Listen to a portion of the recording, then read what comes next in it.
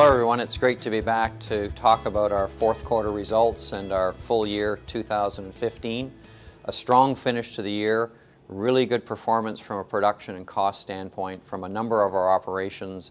As a result, for the fourth consecutive year, we've set record production, we've exceeded production guidance, we've bettered our cost forecasts, we've generated significant amounts of cash flow as a result of that.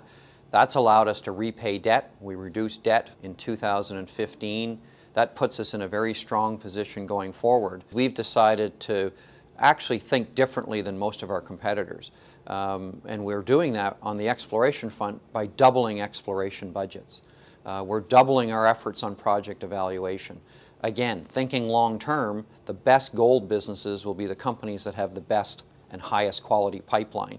And that's essentially how we've built this business. Early stage M&A, followed by drilling, followed by mine building. From our current assets and our current project pipeline, we can see output grow by better than 30% over the next 5 or 6 years. What will be important for us is to move that forward at a very measured and focused pace, and as we grow, we'll still have a very manageable business in 5 or 6 years, even though it's bigger. The amazing thing about the safety aspect of our business is we have grown dramatically over the last several years.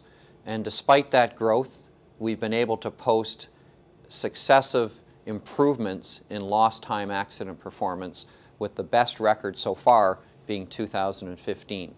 So not only are we efficient, not only are we in a position to optimize assets, but the employees are doing an excellent job on the safety side. We're excited about the future because we've got great operations, great projects, really good exploration plays which are turning out significant results.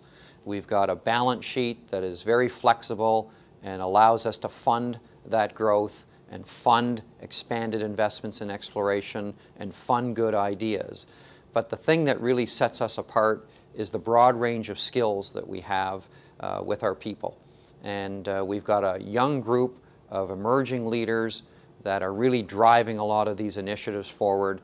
And as CEO, that's what makes me most excited. We're very positive on gold. The last couple of years, really gold was a victim of the Federal Reserve in the U.S. and the expectations around raising interest rates. But as we see it, there's not enough economic growth around to see a significant rise in interest rates over the next little while. That's positive for gold.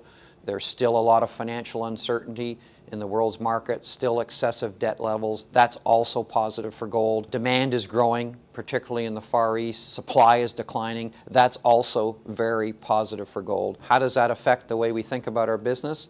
It doesn't really change things a lot. We can't control the gold price. As long as we continue to invest in the highest quality opportunities, whether it's projects or exploration, invest in the good ideas of our people, move forward in a very measured pace, we'll have a business that can deliver to our shareholders the increasing margins that'll come from a higher gold price.